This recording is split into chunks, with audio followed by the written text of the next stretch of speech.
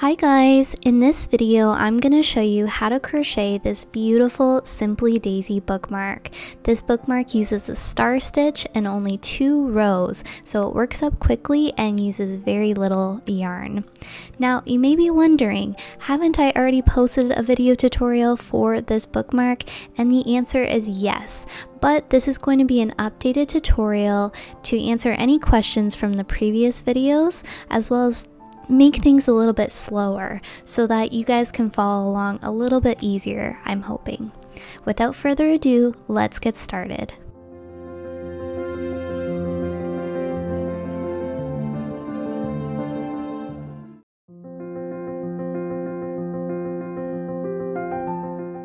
Alright guys, first thing is first, if you are an absolute beginner and you've never crocheted before, I recommend checking out some of the links that I have in my description box for how to make a slip knot and then also how to make a chain stitch. You are going to want to practice your starting chain before you start this bookmark, then you can come back to this project and hopefully crochet a bookmark.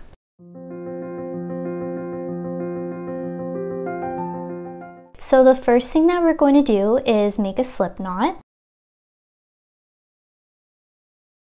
Place it on your hook,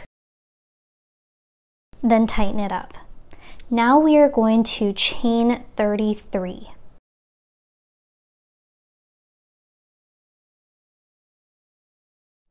Alright guys, before you start, it's a good idea to just quickly count your chains just to make sure you have the correct number because it is important for row 1. To start row 1, we are going to yarn over and we're going to go into the second chain from the hook. So this is the first chain, this is the second.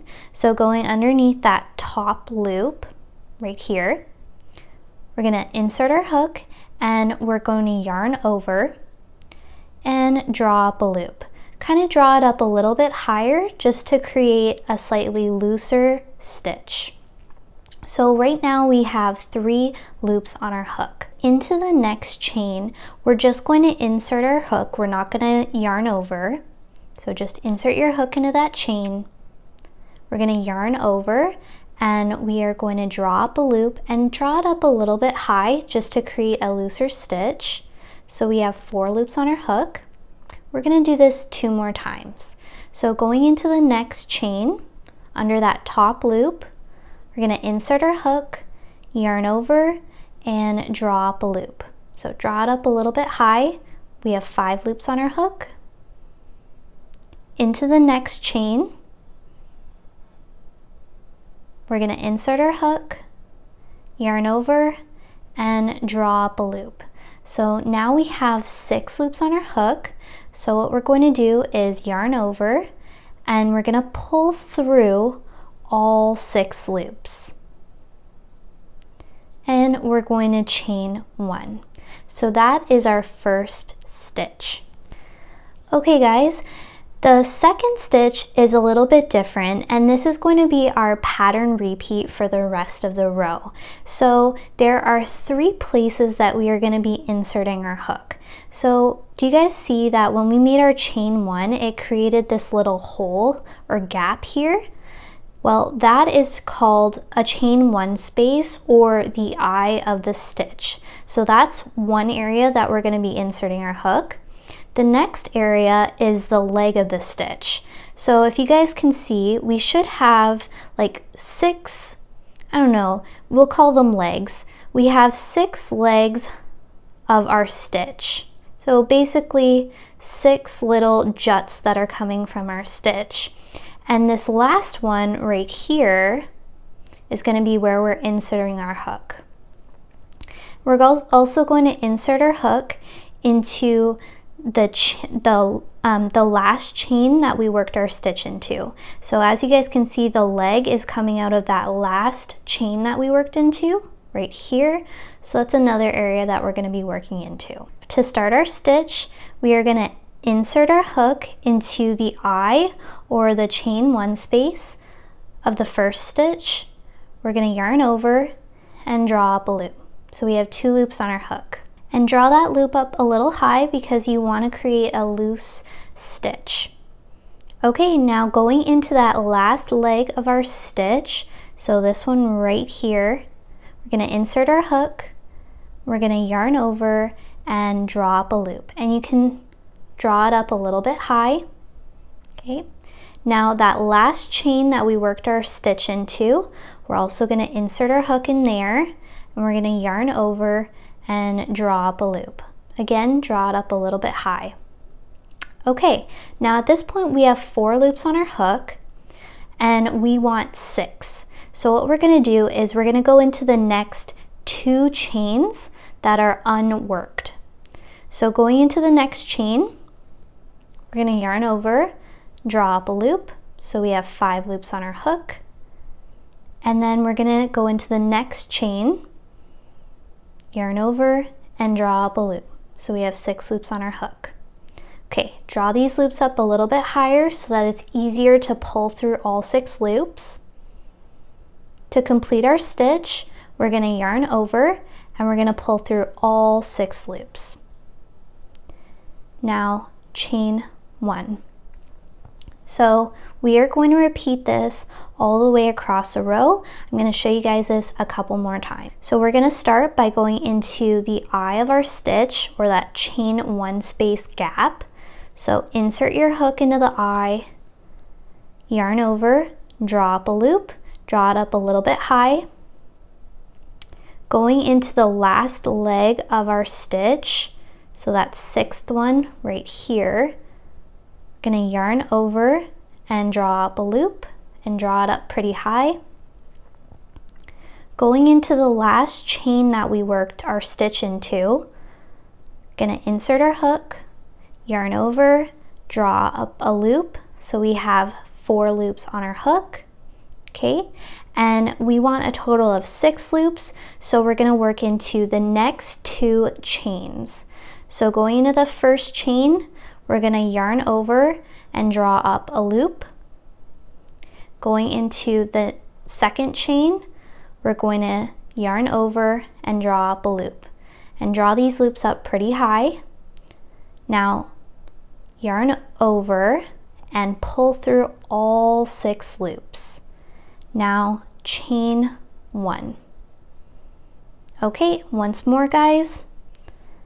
For our 4th star stitch, we're gonna insert our hook into the eye, yarn over and draw up a loop and draw it up pretty high.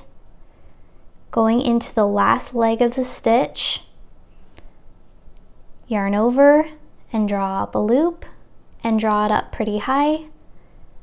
Going into the last chain that we worked into, we're going to yarn over, draw up a loop. Now going into the first unworked chain, we're going to yarn over and draw up a loop. Going into that second chain, we're going to yarn over and draw up a loop. So we have 6 loops on our hook.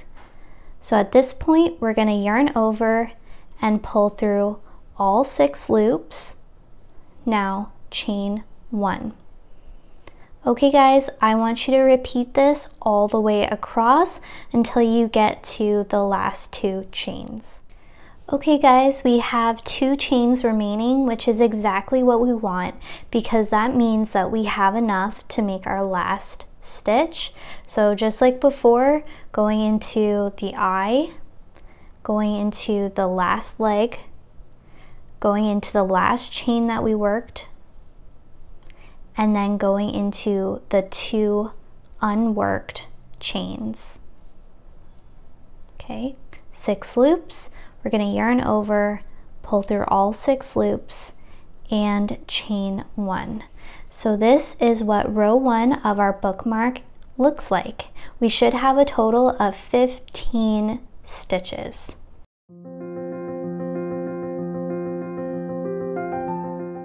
To start row 2, we're going to turn our work, so we're looking at the back side, and we are going to go directly into the eye of the last stitch. So it can be a little hard to see this, but if you stretch out your work, see that hole right there? That's where we're going to insert our hook. So going in there, insert your hook, yarn over, and draw up a loop. So you have 2 loops on your hook. We're going to yarn over and pull through both loops. That is a single crochet. So I'll show you that one more time. Going into that same space, we're going to insert our hook, yarn over, draw up a loop. So we have 2 loops on our hook, yarn over, and pull through both loops. So we've just made 2 single crochets into the eye of that first stitch. And we're going to do this all the way across. We're going to find the next stitch, which is right here, and we're going to find that eye. This one is a lot easier to see. So we're going to go in and we're going to make 2 single crochets into that chain 1 space. Okay. Going into the next chain 1 space or eye, we're going to make 1, 2 single crochets. So this is what it's looking like so far. And we are going to repeat this all the way across. So in every chain 1 space, we're going to make 2 single crochets.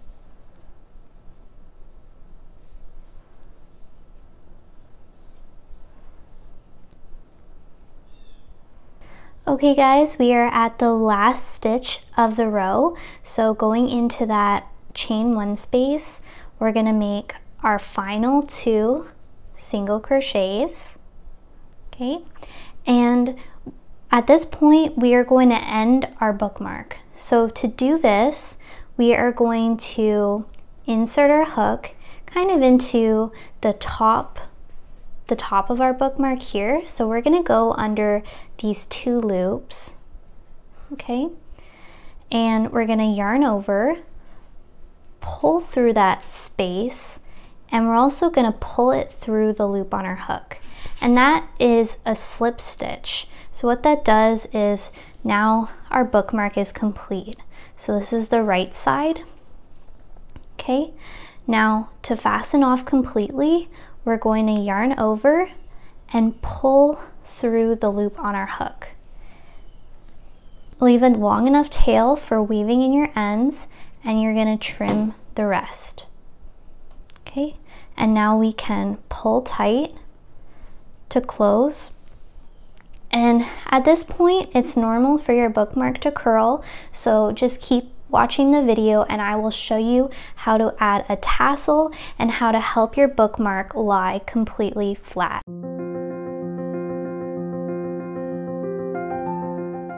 Alright guys, it's time to weave in our ends. So we're going to grab our yarn needle and thread it with one of our tails.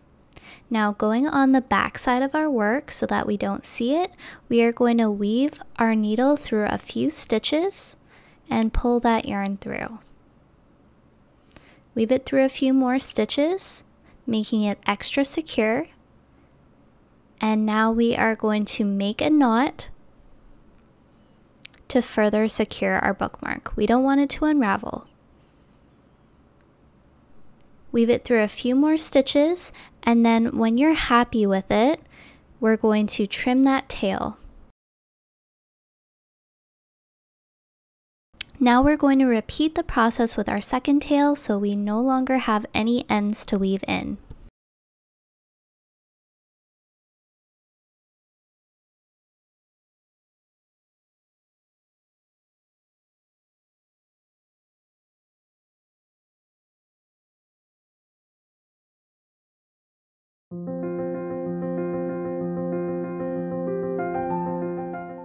Now it's time to add a tassel. So we are going to use a container, a book, a piece of cardboard, anything that measures about 2.5 inches long, and we are going to wrap a strand of yarn around it about 7 times. Then leave a long enough tail and trim it. Grab a new strand of yarn and we are going to go underneath those loops and we're going to secure them by making a double knot. This will secure our tassel.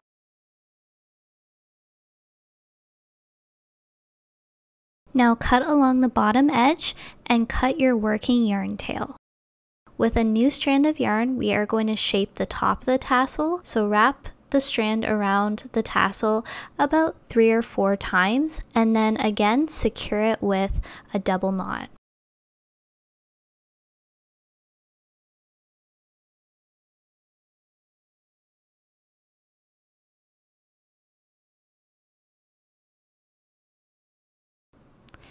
Trim the little tail.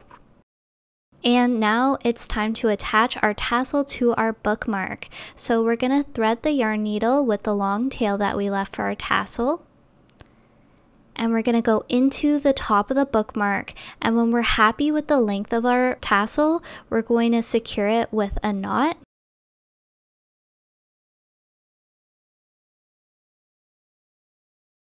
And then again, weave that little tail through so that you secure it to your bookmark. Now trim the tassel to make it even.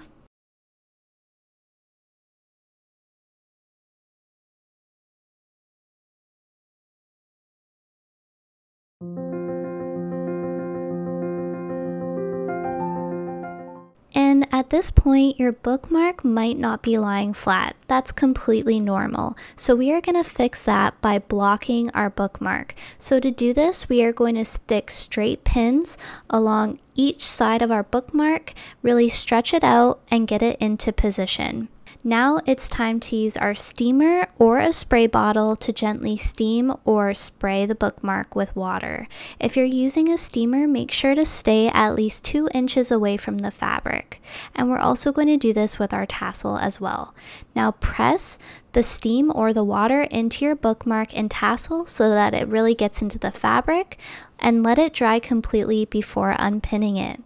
And now your bookmark is ready to use. I really hope that you guys enjoyed this tutorial, but please let me know in the comments down below if you have any questions, and I would love to see how your bookmark turned out. I hope you all have a wonderful day, and I will see you next time. Bye.